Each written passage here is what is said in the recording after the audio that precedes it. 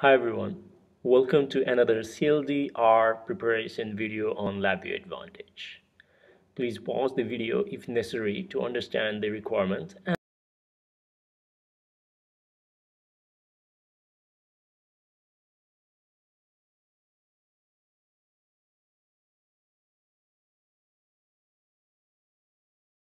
Let us begin.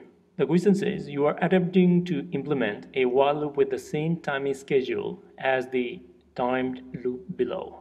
In which of the following code segments would the start times for the code sub vi be the most similar to the start times with the time loop? The code sub vi has an unknown execution time. If you look to the original code, what you will find out is the timed loop has got the option calling the discard mispoint periods maintain original phase. So that means all the iteration is going to be synced with the period of 100 milliseconds. So each loop iteration is going to take the total period of 100 milliseconds. So if we compare with the four different alternatives, what we'll figure out is what we do first of all is we are going to remove the incorrect answers first. So if you go and then look into the different options, you will find out that option C and D are both incorrect.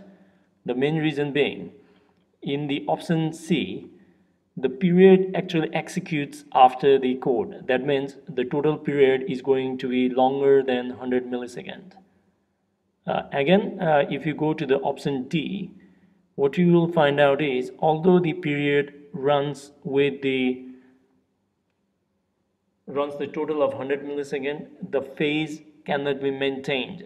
If some of the periods are missed, it is not going to discard it. That means it is going to run the total of 100 milliseconds each time, and the phase cannot be maintained. If you look into the option B is similar to option C because the period is going to execute after the code. That means the total period is going to be longer than 100 milliseconds.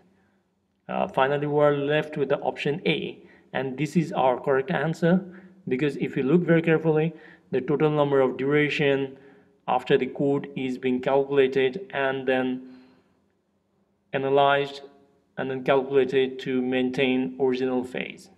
So A is the answer. I hope you like this video. I'll see you in the next CLDR question.